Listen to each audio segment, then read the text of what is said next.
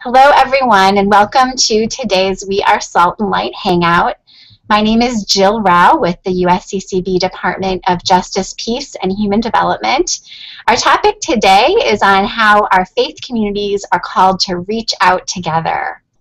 Pope Francis writes that any church community, if it thinks it can comfortably go its way without creative concern and effective cooperation in helping the poor to live with dignity and reaching out to everyone, it will also risk breaking down.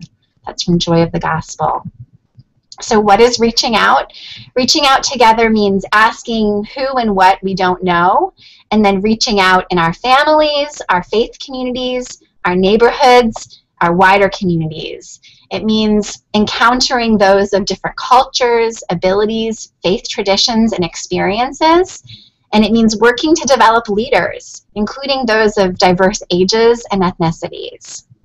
So to help us unpack how we're called to reach out together, I'm pleased to introduce three phenomenal panelists. And they're going to be sharing with us some inspiring examples of reaching out together as communities of salt and light. The first person that we'll hear from is Father Alejandro Olayo-Mendez. He's a Jesuit priest from the Oregon province in the United States, and he's the initiator of the exciting project for Jesuits in formation that he's going to share with us about today. The second person that we'll hear from is Mary Laver. She's a leader at St. Vincent de Paul Parish in Philadelphia, which is a member of Philadelphians Organized to Witness, Empower, and Rebuild, or POWER. This is a community organization that receives funding from the Catholic Campaign for Human Development. And then finally, we'll hear from Greg Walgenbach, who is the Director of Life, Justice, and Peace for the Diocese of Orange in California. And Greg's work there is a model of effective collaboration. So I hope that you'll join me in welcoming our first panelist, Father Alejandro. And go ahead, Father Alejandro. Well, thank you very much for the invitation. I'm very happy to share this experience with you. I have to say that this project started with a simple conversation in a meeting in Honduras. We were talking about the need for Jesuits to get a closer look at the reality of migration, at the issues involved, at the challenges and the hopes. So at some point we, in talking, said, well, why don't we create an immersion experience for people to get a closer look at this? So this is in some way the genesis. So I put together a proposal, I submitted to the Jesuit Conference of the US of the Jesuits, and I received a lot of support. So we started the first experience in 2012. It's a 5 weeks experience, and at that time I was able to, 7 Jesuits from different parts of the US provinces joined me in the experience. The experience basically is these 5 weeks in which we go from Central America, go through Mexico, and end up in the United States. We stay at shelters. In Central America, we look at origin communities, some of the challenges, exploring some of the reasons why people have to leave these places. In Mexico, we see a lot of the violence and the journeys that these, especially Central Americans, migrants have to take. But at the same time, we see what happens with all those Mexicans who have been deported from the US and have to return to their countries. So we stay at these shelters that provide humanitarian aid, legal aid, in all these aspects. And then we finish in some way in the US trying to understand what happens to people once they reach the United States. What is at the end of their journeys, if there is in some way an end. So we ran for the first time this experience in 2012. In 2015, I proposed to run it again.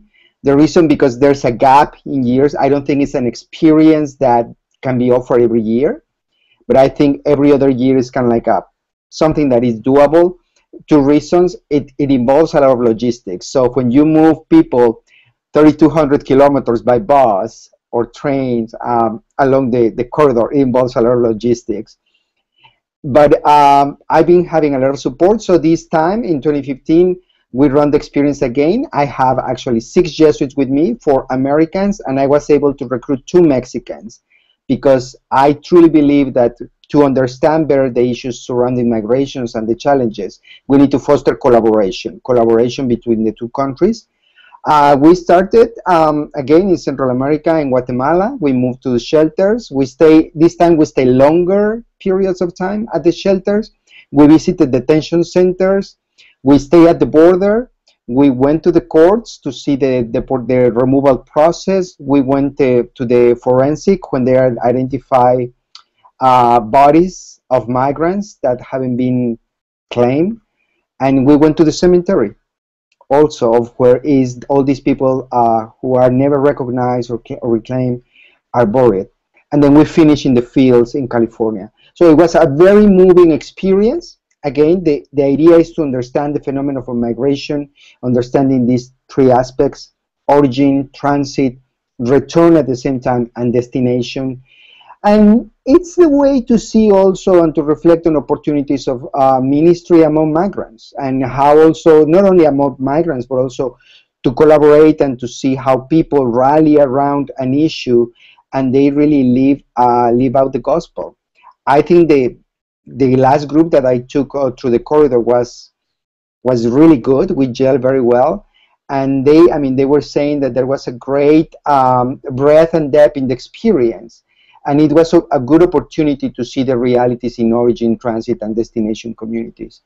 I do believe that since this is one of the priorities of the society in our ministries, this is being at the margins. This is facing the pain, at the same time, the pain of the people, the challenges, but at the same time, hope that these people have for a better life, and how you fight to make those things a reality.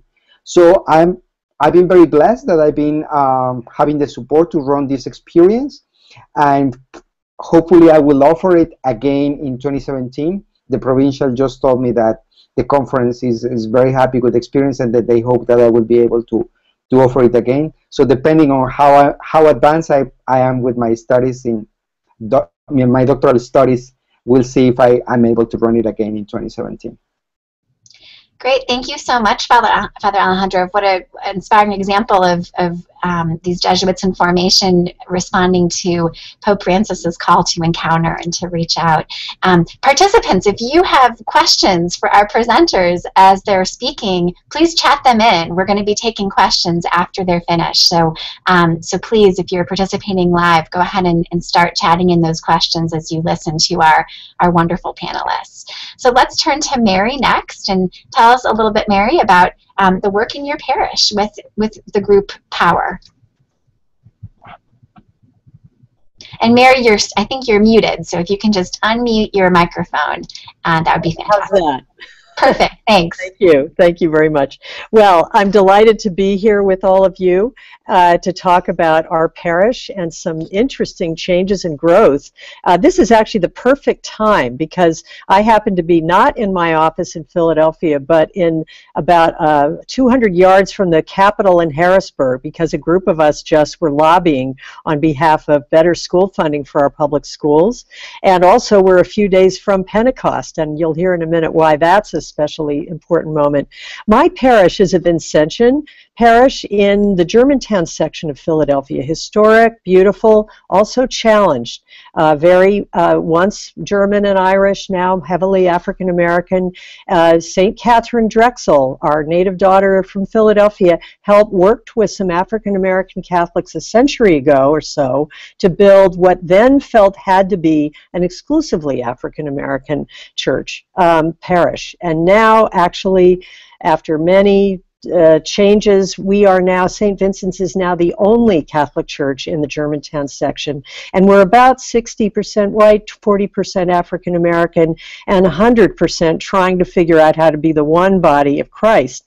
And two ways that we've found this CCHD funded connection with Power that Jill mentioned. It's a PICO affiliate, founded originally, Father Alejandro, by a Jesuit, Father John Bauman. Give the Jesuits a shout out there, 40 years ago. And this community organizing model is helping us become one body across races, across economic divides, etc., in two ways. And I'll tell you each. briefly. One is through this model that actually I first learned when I got to visit my sister parish in El Salvador, but the bishops have translated. This may look familiar to many of you, the 2 feet of love in action. You can't see it real well on here, but if you go on the USCCB site, you will easily find it, a version done under Pope Benedict and one renewed under Pope Francis. There being charity and service, but also systemic change, social justice.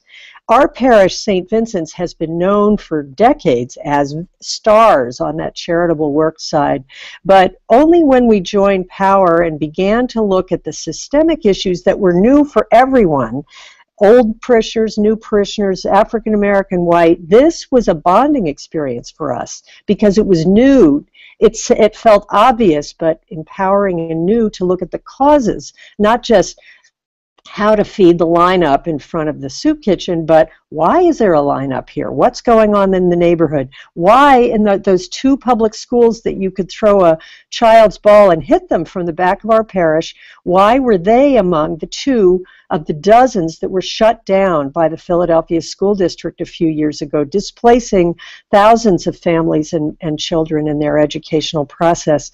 So power, through our collaboration with other houses of faith across the city, many faiths, Muslim, Jewish, Quaker, Presbyterian, Baptist, you name it, began to look at those causes, and that's one reason that I'm sitting here in Harrisburg with a couple of my sisters and brothers in faith sitting in the room patiently, because we've just talked with the legislator and posted some information in the Capitol to let them know what an important moral issue this budget issue is for, especially the poor children of our state. And that it has really bonded us in our parish and across these congregations. So the second way that a connection to this CCHD sponsored organizing project has helped us is when Pope Francis set out his itinerary, and I guess, I'm sorry to say, I guess he didn't get to Oregon, but he got to Philadelphia and the East Coast. And in looking ahead to that, PICO and Power started to write a little curriculum, not just very much an encounter-based, let's read and listen and look carefully at what Pope Francis is saying about people who are excluded, how to encounter them, not just do a study of it and do a paper on it, and not just a one-shot, oh, we'll do something in Black History Month or Hunger Awareness Week, but how to really build relationships around addressing this. So 12 parishes, including mine, got together for the whole last year to discern, listen to witnesses, listen to stories, and each of us picked an issue. For us, it was clear for St. Vincent's, the word that although poverty and immigration and criminal justice are big, the real elephant in our living room as people of faith in Germantown is race and racism. So we had a very deep and fragile and tear-filled, really, Lenten time of discerning and listening to some of the elders from Germantown Catholics talking about racism that they had experienced and also some healing, but it really opened up a series of stories that our parish is committed to lifting up new leaders and really not just pushing things into closets, but lifting it up as people of faith, because clearly, I wish I could say we were alone in dealing with racism, but we know across our country and what we hear in the airwaves, this is so critical for Catholics and for all people of faith to lift up. So those are ways that we've found this work has really helped us become one body. So I really appreciate this chance to talk and would welcome any questions. Thank you, Mary, and I think you've probably sparked some ideas in so many other parishes that are struggling with similar issues in their communities. So thank you for that. Finally, we'd like to hear from Greg. So Greg, please tell us a little bit about your citizenship campaign that you've been engaged in. Thank you so much, Jill, for the invitation. We have amazing leaders in our parishes, and they don't always know that they're leaders until they are invited or empowered or step into these moments where they lead. And we've seen some great moments. I wanted to share a couple. Just last this is back in 2013. We had a large procession having to do with organizing an event around immigration reform and calling for that, and our parish leaders really stepped out in a big way to come out in force on the streets of Brea and have a big showing and prayerful procession to talk about immigration reform. Now, that was 2013, right? Like many of us, and now we find ourselves asking day to day, what can we still be doing? And some leaders get a little demoralized. What are we doing in the meantime while we wait for these? Well, we have the executive action in DACA DAPA, and then that got held up in the courts. So in the spirit of kind of maintaining these connections, we have worked over the last few years collaborating with our fellow dioceses, actually, with the Archdiocese of Los Angeles, the Diocese of San Bernardino, the Diocese of San Diego has come in this past year as well, and we've been holding an immigration summit. And this past year was our biggest one yet, and intentionally so, double last year, about 500 leaders, and we invited leaders from parishes who've been working on these different campaigns around immigration. And we came together, we shared stories, we heard from our immigrant sisters and brothers of different statuses, mixed status families, and to share about that. And then we talked about what are we going to do? And there was a lot of consensus around the idea of moving forward with a citizenship campaign. We have 160,000 people who are legal permanent residents in Orange County. If you take all of Southern California, it's 1.2 million people. And so, as we work on these other fronts of working towards a just and compassionate immigration reform, trying to work to see relief for the undocumented brothers and sisters in our mix, so we realize that this is something we can actually do right now, is invite folks who are legal permanent residents to take that next step. And so we launched this campaign. Essentially what we're doing is doing forums at churches, doing promotional materials, inviting leaders, inviting parishes into this work of saying, wherever you are on your immigrant journey, the church is here to accompany you and to walk with you. In the spirit of Francis's invitation to encounter and accompaniment, we really want to, as churches and as church leaders, be present, walking alongside people. So although right now it's focused around citizenship, we're also continuing to do, working with our Catholic charities, respective Catholic charities in our dioceses, to invite people into continuing to apply for DACA and other services. But the amazing thing about this work has been the spiritual side of it, and I wanted to share about this in terms of leadership development. At our forums, we always take time to have a short reflection, a reading of Jesus's own family migration story as the Holy Family went down to Egypt, and then we have people break into groups, one-to-one or small groups, to talk about their reflection on that scripture.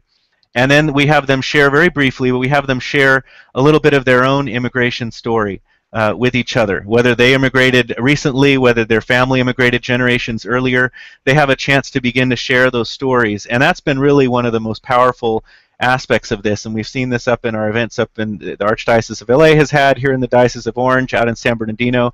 People who've worked side by side, ministered side by side with each other, sometimes for years, who've never shared the story of how they arrived in this country, what it was like when they got here, what their first job was, what that experience was like, intercultural differences between different stories, different communities.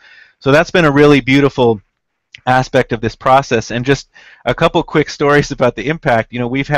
I was at a meeting inviting youth ministers to engage in this project, and one of the youth ministers raised their hand when I mentioned legal permanent residence, and he said, "That's me. Actually, that reminds me, I need to become a citizen." And he pops up. In another meeting, at a deanery meeting with priests, we had a priest who afterwards pulled me aside and asked for my card and said, actually, I'm not a citizen yet either, and this really reminded me that I need to take that next step. And so we've heard from people across the spectrum, including going to an event at the Renovación Carismática just this past weekend, to a large event with in the community to look at. I'm going to find the picture here of that one. Basically, a large gathering of apostolic movements, going and connecting with different movements within the church to meet and to talk and just share information with people. And we had people coming up for 2 to 3 hours nonstop, along with Catholic Charities, sharing these stories and trying to consistently ask the question, what are the barriers? In a sense, why has it taken to this point. And so hearing all those stories. And so there's just a couple pictures here from the citizenships forums that we've had. But I wanted to really encourage people to continue to engage in this journey of accompaniment and walking alongside and figuring out what is it that can be done in front of us and continuing to do that, even as we continue to work to protect rights and walk along with undocumented work for reform. What are the pieces that we can do and how can we collaborate together? And I'll stop there and maybe we can come back to questions later. Thank you.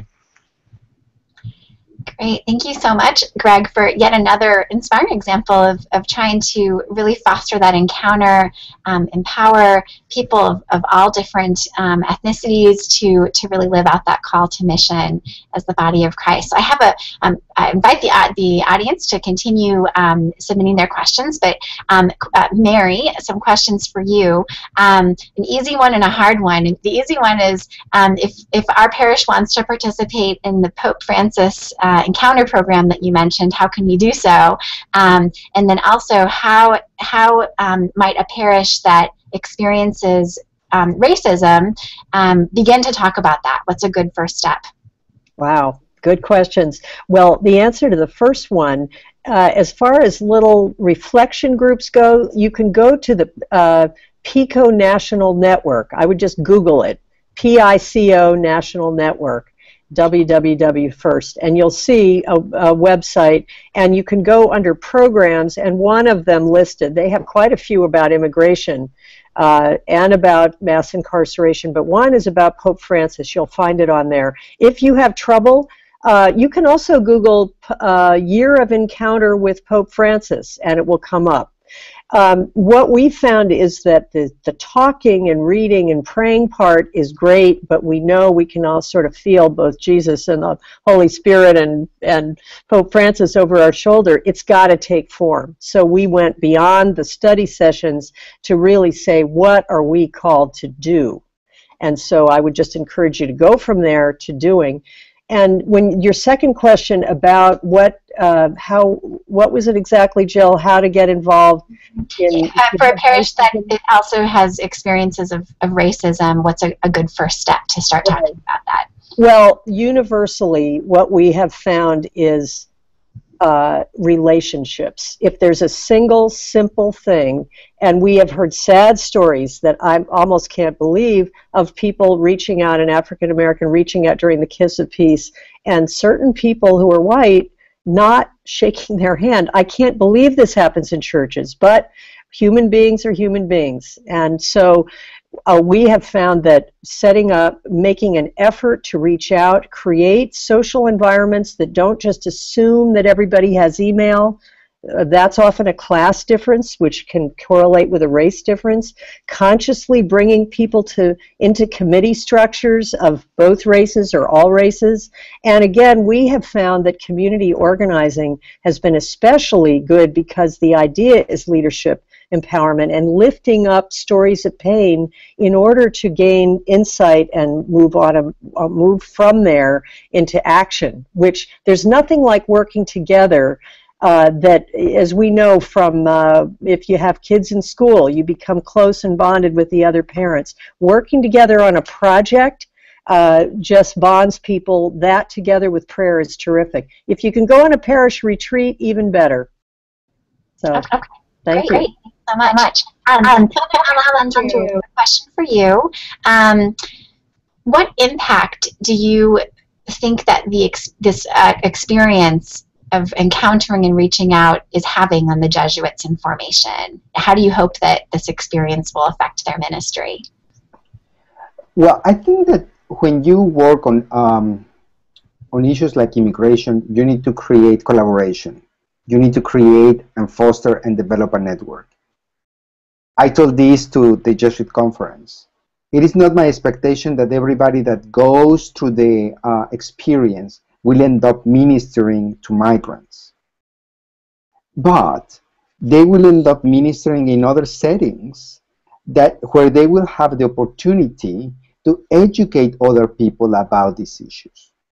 Where they will have a first-hand experience, like face-to-face. They have heard the stories, they have seen the realities, they have seen, like all the process, all the dynamics that are involved in the process, of moving from one country to another one, and they will carry that with them. So my hope is that the experience the experience is designed in a way that it has enough information, enough experience, and of course the experience itself provides depth for them to carry on forward, and wherever they minister, even if it's in a high school, in a university, at a parish, they will carry that knowledge with them, and they will be able to educate people, to relate to people, and to share this experience that they have seen face to face. Great, thank you. And I apologize, we're not going to have time to take any of the other questions. However, in the last 2 minutes before we end, what I do want to make sure everyone's aware of is the wearesaltandlight.org website, which I'm going to attempt to share right now, which really speaks to a lot of the issues that and experiences that many of our panelists have brought up. If you go to the website, you'll see that Reach Out Together is one of the 4 steps in a pastoral process that's laid out here. When you visit that section, you can find all sorts of resources for the type of work that you've just heard about. How do you build relationships and create a culture of encounter through one-to-ones? How do you dialogue about different issues? How do you engage in developing leaders from diverse communities, of diverse ages? How do you appreciate the ethnicities and cultures of all who are worshiping together or being your faith community together? How do you reach out in the community? How do you work with people of other faiths? So there's a bunch of really fantastic resources at the wearesaltandlight.org website about reaching out together. Second, you may be interested in checking out some of the success stories. There's over 65 stories listed, shown on this website about how communities are praying, reaching out, learning, and acting together. Here's a few that are about the experience of reaching out, similar to those that you've heard today on this Hangout. And then finally, if reaching out together is something that your community is trying to work on, you may be interested in this assessment tool. You can visit any of the 4 parts of the pastoral cycle, and you can answer questions about how you're doing in different aspects of reaching out together. And when you get to the end of that survey, which I won't do all of the questions right now, you will find suggestions and recommendations for how you can reach out together better. So I just want to take a moment to thank our fantastic panelists and thank everyone for participating in the Hangout. We will be having additional Hangouts on Learn Together and Act Together. Those will happen in the fall. This has been recorded, and we will make it available publicly afterwards as well. So thank you so much to our fantastic panelists and for all of you who participated, and have a wonderful day.